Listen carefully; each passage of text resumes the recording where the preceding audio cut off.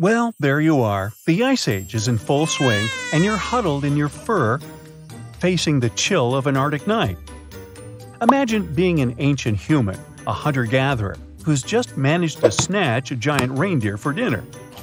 But wait, there's a problem. Your tummy can't possibly digest the massive amount of protein. So, what to do with all the leftover meat? Chances are that, as we're speaking, there's a little creature sniffing around at your feet, patiently waiting for you to throw a bone or even a juicy chunk of meat. I'm talking about dogs, of course. Today it's estimated that over 60% of U.S. households own a pet, while the total number of pet dogs in the world is over 400 million.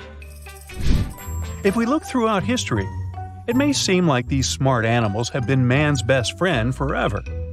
Alexander the Great, for example, had his own beloved pup named Ferocious. It was such an important part of his owner's life that, after the dog passed away, Alexander named a city after it.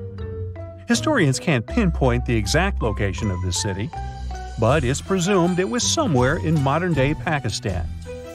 Napoleon himself had his own little dog. Well, it belonged to his wife, actually, and rumor has it he wasn't particularly fond of the canine. Regardless, Fortune, the pug, made it to the list of famous dogs. Then there was Barry, a courageous Saint Bernard, said to have rescued over 40 people in the Swiss mountains over a period of 12 years. There must have been a starting point to this human-canine partnership, right? And new research suggests that it might have been our early ancestors' inability to digest excessive protein that first set the stage for our long-standing relationship with man's best friend. So, you might ask, what do a pile of leftover meat and the early domestication of dogs have to do with each other?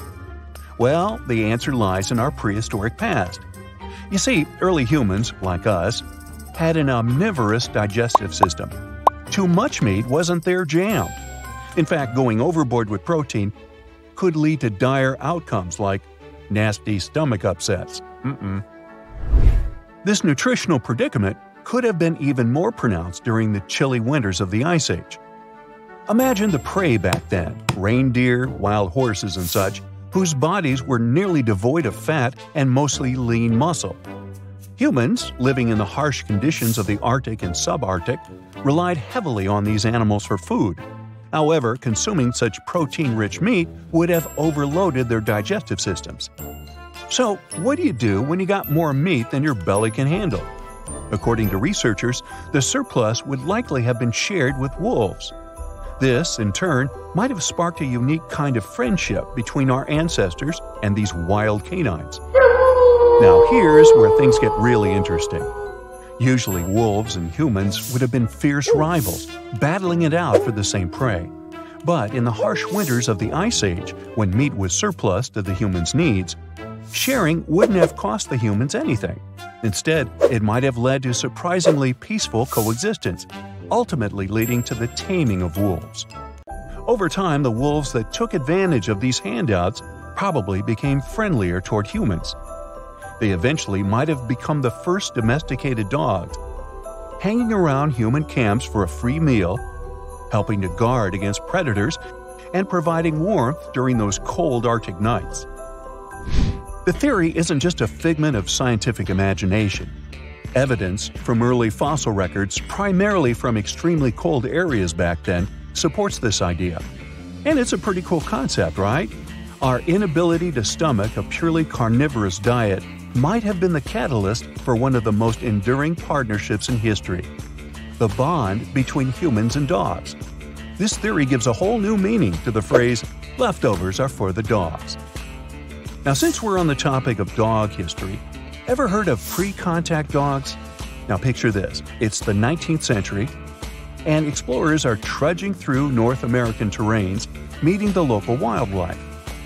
During their travels, they stumble upon these super tough wolf-like dogs that belong to the Native Americans. These dogs were beefy, imposing, and instead of barking, they had this eerie habit of howling. Fast forward to today, those wolf dogs have all but disappeared. Also, their genetic footprint isn't found in any of the modern pooches we have today. So, why should we care about these extinct canines? Well, it seems that the DNA obtained from some of these ancient doggos could help solve the mystery of where America's first dogs came from and how they disappeared. One geneticist at the University of Kansas explains that this research supports the idea that the first humans in America didn't bring their dogs along with them. Instead, these furry friends would have arrived thousands of years later. So, where does this info come from? Let me take you back to the 1960s and 70s when archaeologists were digging up two sites in western Illinois. They found evidence of ancient people who, aside from chilling by the river collecting shellfish and hunting deer, buried their dogs in little graves. And get this, carbon dating showed that these bones were roughly 10,000 years old, making these pups the oldest known dogs in America. Now the question is, where did these dogs originate? To answer that, a whole bunch of researchers from around the world compared the DNA of these ancient dogs with the DNA of 145 modern and ancient dogs. And what they found was pretty amazing. The DNA of these ancient American dogs was unique, not seen in any other canine species. This means that the wolf dogs were indeed genetically different from their European counterparts. Researchers have started to call these ancient pooches pre-contact dogs. Their closest relatives were 900-year-old dogs from an Asian island. Using the mutation rate of DNA as sort of a molecular clock, the team of researchers guessed that the two dog breeds might have shared a common ancestor almost 16,000 years ago. These geological finds suggest that the first dogs may have migrated to the Americas from Asia long after humans did. Remember the Bering Land Bridge that connected Asia to Alaska? The one that disappeared about 11,000 years ago? Well, dogs must have crossed it before it vanished. These prehistoric pups probably hung around with humans in Alaska for a while, or might have journeyed with some to the heart of North America. And once humans saw how handy these dogs were for hunting, lugging stuff around, and protecting camps, they probably brought more along for the ride. Now, let's dive a bit deeper into these pre-contact dogs' genetics.